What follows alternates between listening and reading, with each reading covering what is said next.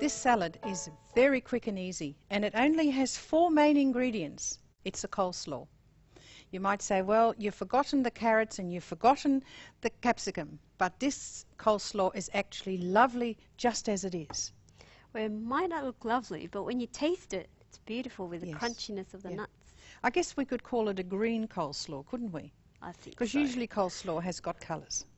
And so we've got 3 cups of shredded cabbage. Shredded cabbage, thank you. I think we've probably got a little more there than what we need. Okay. And we've also got a half a cup of cucumber that we've cubed. Now that's not a usual ingredient for coleslaw, but it's really nice in this. It makes it just lovely and fresh. And we've got some celery, just 1 stick of celery chopped into little pieces, and I've used some of the celery leaves. Okay. That does add a little more flavour too. And that gives a nice light yellow-green colour. Yes, it does. We've got some more colours there in the greens. And these are spring onions. And so we're going to mix that a little, and then we're going to add some dressing. And the dressing that I'm going to add is just a low-fat mayonnaise with some lemon juice and some tomato juice that's been added. Could you stir that for me, please? Yes. So we just need to mix it through with a low-fat dressing. Yes.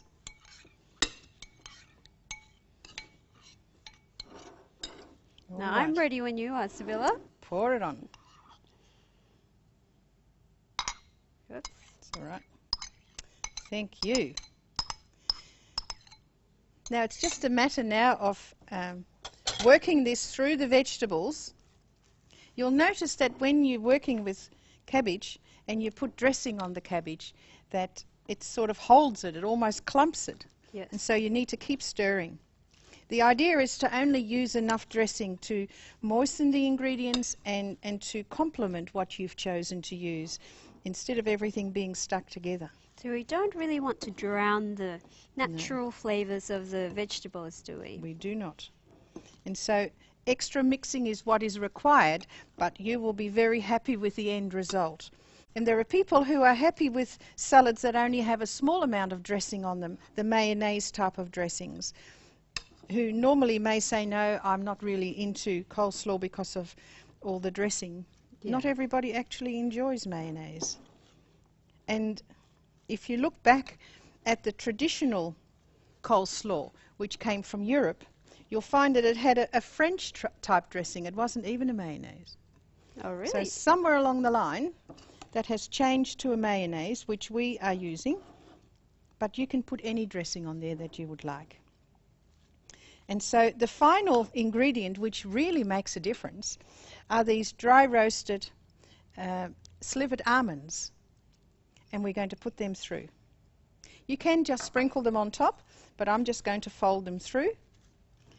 And you'll find that that really is the key or the secret ingredient that just gives it that really lovely flavour and texture. That nutty crunchiness in the coleslaw. Yeah, it's beautiful.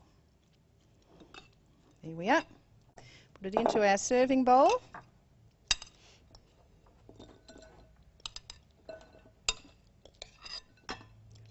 Look at that.